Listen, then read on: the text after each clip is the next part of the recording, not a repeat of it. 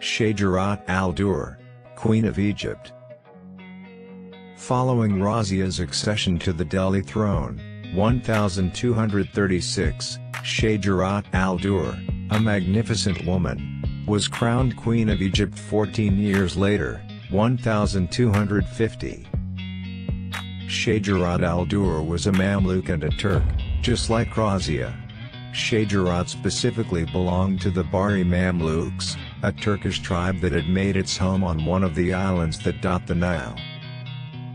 For the Muslim community, those were difficult times. The Crusaders and the Mongols had a de facto agreement at the time to eradicate Islam. Only India, not Egypt, had managed to elude the Mongols, thanks to Iltutmish, Razia's father, diplomacy, and firm stance. The Mongols had conquered Samarkand, Bukhara, Kabul, Herat, Jaipur, Multan, and Tabriz, 1219 to 1242. Iraq, Afghanistan, Khorasan, and Persia were in ruins. After being expelled from Palestine, the Crusaders arrived in Spain and took advantage of the political upheaval in Andalusia to conquer a large portion of the Iberian Peninsula. In 1236, they conquered the Umayyad Caliphate's Spanish capital, Córdoba. Egypt and North Africa were now the focus of Crusader warfare. The united assault of the Mongols and the Crusaders was repelled by the Mamluk Turks. The Mamluk shield was what stopped the Crusader-Mongol army at the gates of Jerusalem and at the banks of the Indus River, while the Arabs, Persians, and Andalusians knelt before their enemy. Sultan Babur's victory in the Battle of Ain Jalut, 1261, prevented Jerusalem, which had previously suffered in the year 1096, from experiencing the same fate as Mecca and Medina. Shajarat al-Durr was born into slavery as a Mamluk. She ascended to power in Egypt, much like Razia of India. All people, men and women, rich and poor, have the freedom to reach their entire existential potential within the vast fold of the believing Ummah. Second, the old nobility in the Muslim world was devastated by the destruction brought about by the Mongols and the Crusaders. With the fall of Córdoba in 1236, the Umayyad Emirate in Spain vanished, and the Abbasids in Baghdad were overthrown in 1258. The old social and political system was destroyed, giving the Mamluks, who had been slaves, a chance to take control and establish a new system. As per Turkish custom, there was space for both men and women in this new order as opposed to the old aristocratic one. She was wed to Malik al-Saleh, Egypt's final Ayyubid emperor. Al-Saleh passed away in 1250 as King Louis IX's joint French-German Crusader army attacked Egypt. Turan Shah, the son of al-Saleh, was not present in Cairo at this crucial moment. Turan received a message from Shajarat requesting his immediate return to the capital. By asking Shajarat to rule Egypt, he alienated the strong Mamluk generals who eventually killed him. 1250. The caliphs of Baghdad provided Sunni Islam with the justification for governing. Shajarat was a Sunni Turk who adhered to Hanafi fiqh. Al-Mustansir, the 46th caliph of the Abbasid dynasty, ruled over Baghdad.